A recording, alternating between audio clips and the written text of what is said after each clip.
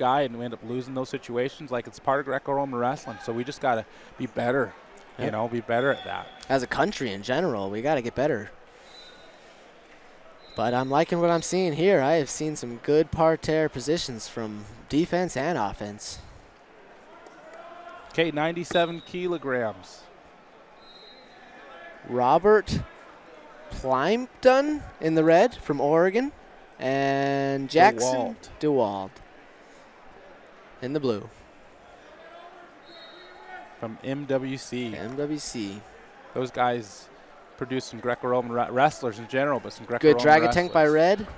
Oh, and he might be going for oh, wow, good combo. Goes to the body lock, knows it wasn't quite there, and hits a headlock, and he's going right to the gut. Red. We got a 6-point match already. To see if he puts a nail in the coffin and finishes the match. Wrestling.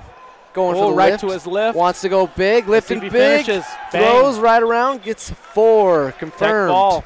Tech fall. Just like that. That kind of started and finished just quick, kind of at the same time. Hey, that's part of wrestling. That's part of Greco and freestyle wrestling. You know, folk style, it's almost like you're bound to go the whole match. In Greco, nope. You get those high point scores and you get off to the match and you get your trophy and go back home to mom to show. Or to the buffet, right? True, yes. Great job by Robert